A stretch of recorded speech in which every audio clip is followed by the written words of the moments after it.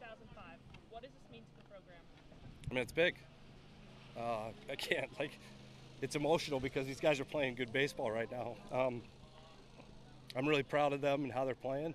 I mean, we're not done yet, so it's nice to win too. But we got a lot of baseball left, so they just don't want to go home, and I'm really proud of them for how they're doing it. It's great. What went into the decision to switch pitchers before a pitch was thrown? He got hurt. Our starting pitcher got hurt, so we didn't have a choice. So unfortunately, we had to ad lib, and we put Blake McMillan in. He did a great job, kind of letting us catch our breath and figure out what we're going to do the rest of the game. So, and then we pieced it together. A lot of guys.